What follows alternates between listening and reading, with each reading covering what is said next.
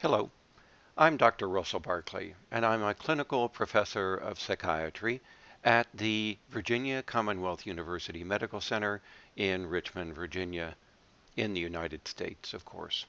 And today I want to speak with you about the nature of ADHD, or attention deficit hyperactivity disorder, as a disorder of executive functioning and self-regulation.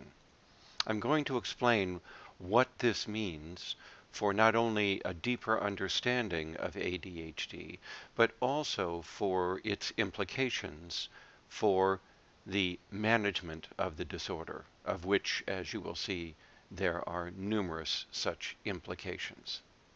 Now, to begin with, it helps to understand ADHD from the perspective of a clinical scientist like myself. We do have the Diagnostic Manual for Mental Disorders version of ADHD that sets out all of the 18 symptoms and the other criteria that a clinician would use to make the diagnosis. That's fine. That's a description of symptoms. It describes someone's behavior and how we might recognize the disorder in that person from their behavior. But it's not really an explanation of the disorder itself. It certainly isn't a conceptualization of ADHD, nor does it provide us a theory of ADHD. What is going wrong in normal development that would lead someone, excuse me, to show these behaviors that are listed in our diagnostic manual? And that's the point of today's lecture. That is to show you how ADHD can be best viewed as a disorder of self-regulation. And because self-regulation depends on the brain's executive functions, we of course have to go into the nature of executive functioning as well. But let me show you how a clinical researcher looks at ADHD rather than the way a clinician might look for it using the diagnostic symptoms.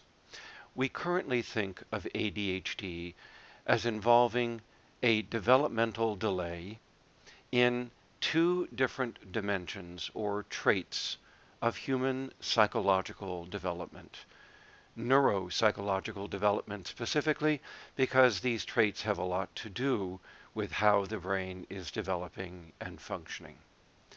Now, the first of these two traits or sets of behaviors that are not developing properly is that, excuse me, known as the hyperactive impulsive dimension of ADHD, or executive inhibition. Excuse me. Now, this dimension is the first to develop in terms of the deficits that we see in ADHD. And we see this not only in the fact that the child is very hyperactive, restless, and fidgeting, and moving around a great deal, but we also see it in excessive talking and verbal behavior and interrupting others. That is how the diagnostic manual would describe this particular dimension. But clinicians like myself, who also do research, know that this problem with impulsiveness or lack of inhibition extends to other domains of functioning. For instance, we know that there is a mental aspect to this impulsiveness, what we think of as cognitive disinhibition. The individual has difficulty suppressing thoughts that are not relevant to the goal that they're pursuing or the task at hand. We also see it in the fact that they make very rapid decisions about what is happening around them and in their mind, very rapid decisions about what they're going to do without a lot of contemplation or thoughtfulness put into thinking about what they should be doing. So there's not a lot of reflection going on here in the mind of someone with ADHD. Their thoughts are coming rather rapidly. They're not very relevant to what is happening. They're very distracting. And the person makes very rapid decisions based upon these thoughts. Another form of impulsiveness that we see is one of motivation. The individual finds it very difficult to delay gratification and to work for a larger goal that is delayed or longer term. Instead, the person is more governed by the immediate rewards in a situation, the small immediate consequences, what they can get now, excuse me, and that is what dominates their behavior. So we find that it's very hard for them to work over time toward a future goal because that goal that is distant in the future doesn't really motivate them very well. They're not so interested in that. They don't value it very much. Psychologists refer to this as temporal discounting or reward discounting, and that is simply that the longer a consequence is delayed before its occurrence, the less value it has in motivating someone. And people with ADHD show a very steep discounting of rewards based on their delay. They just don't value them as much. Finally, there's another form of impulsiveness that isn't mentioned in our diagnostic manual, but is very important for ADHD. Indeed, it's a central feature of ADHD as much as any of the other forms of impulsiveness that I've mentioned here, and that is emotional impulsiveness, or what might be called emotional dysregulation. And that is that the person shows very poor self-control over their emotions. And we see this in two forms. The first is that their emotions are expressed very quickly, very impulsively, so that when an event happens that provokes strong emotion, their emotions are being displayed very fast. Whereas in someone else, they might be suppressed. And then the individual would have time to think about it a little bit as to how they want to express that emotion. But not in ADHD. Here we see that the emotion is up, out, and expressed without regard for its appropriateness for this situation or what it means for the longer term welfare of that person. The second part of this emotional dysregulation is that the person has trouble down-regulating, that is, moderating or softening or dampening the emotion once the strong emotion has occurred.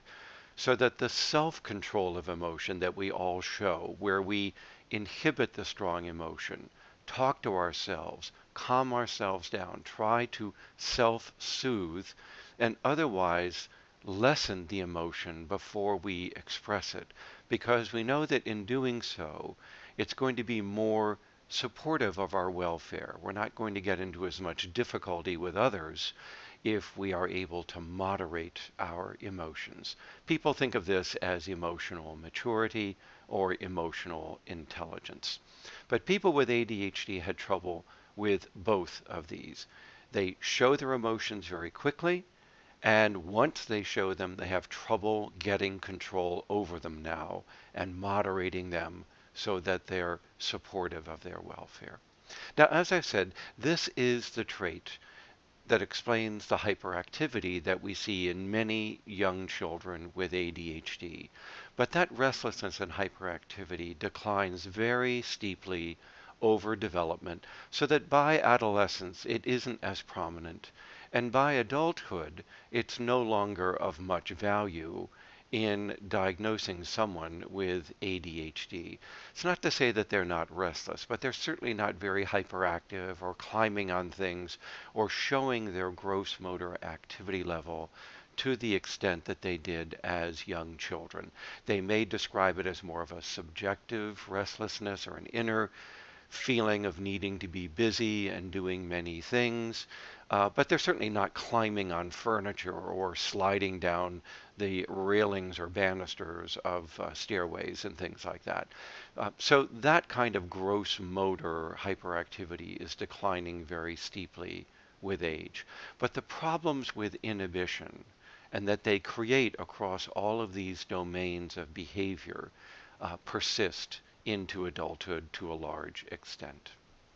Now, when we look at the second dimension of ADHD that is not developing well. It is the dimension of attention, of course. But we in research think of it as executive attention or executive functioning because it's a very special kind of attention. Let me explain.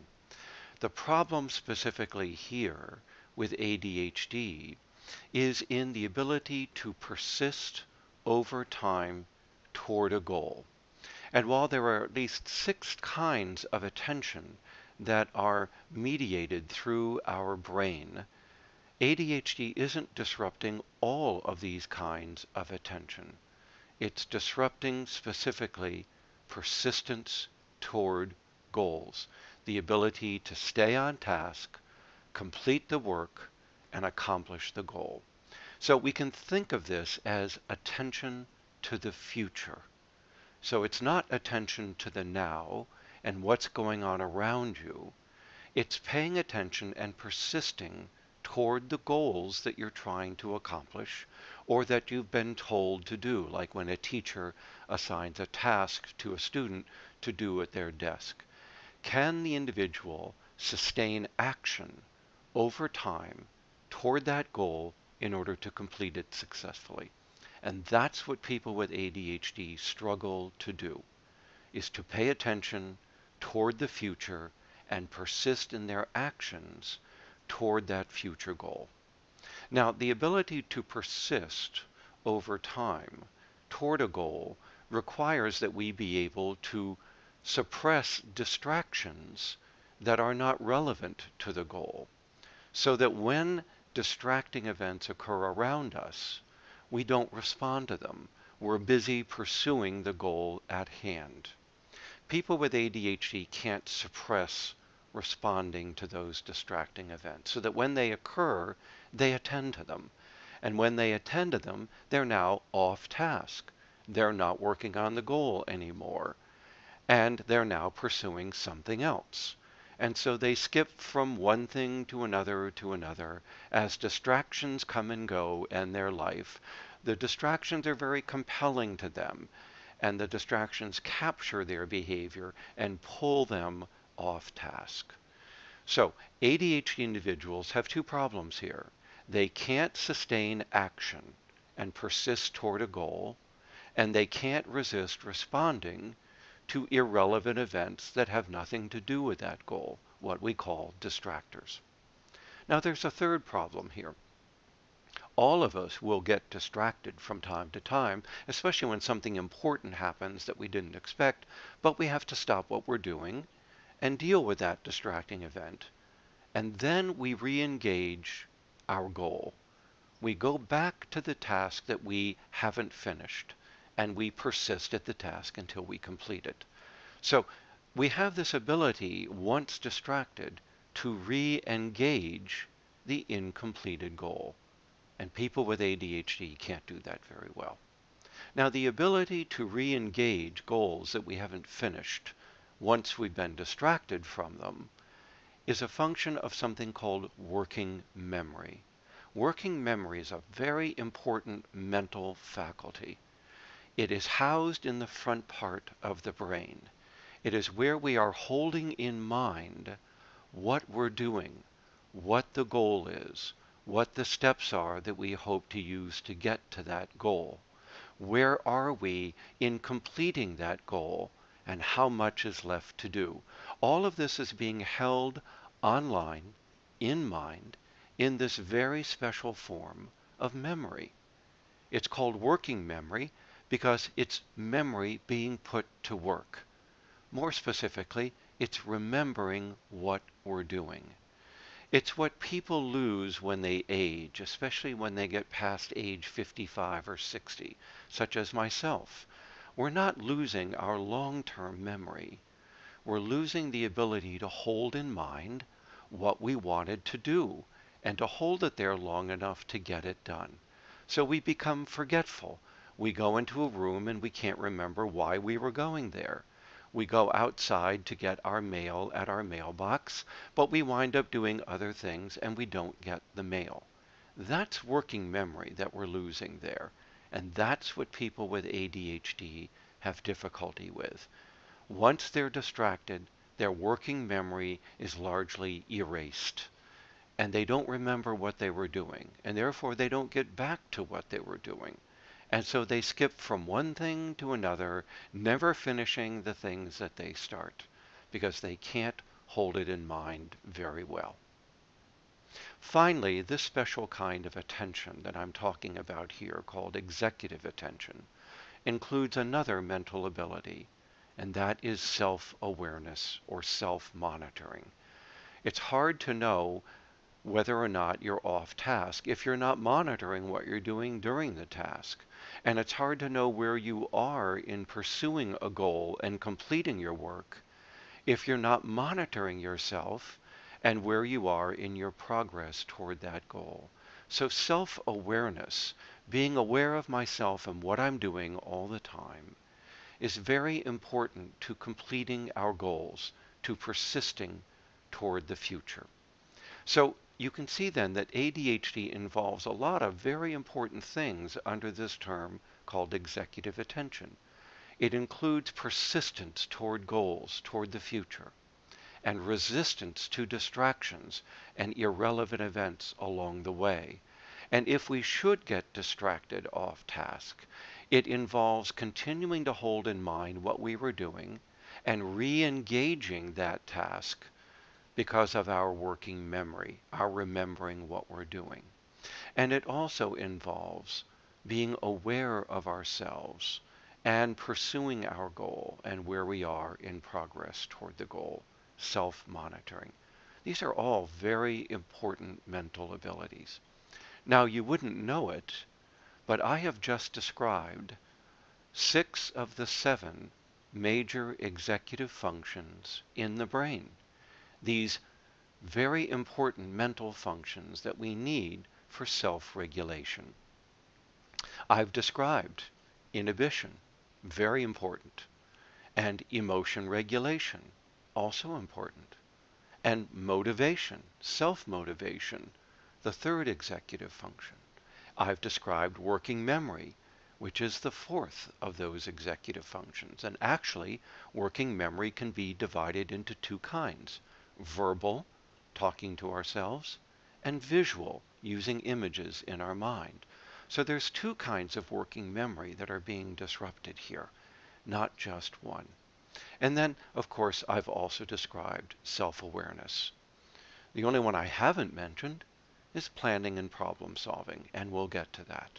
So you can see that when a researcher looks at ADHD, like myself, I see that many of the brain's executive functions aren't working very well, and that's what people are thinking of when they think of ADHD. It's not just an attention deficit, and it's not just hyperactivity. It's a problem with all of these different executive functions.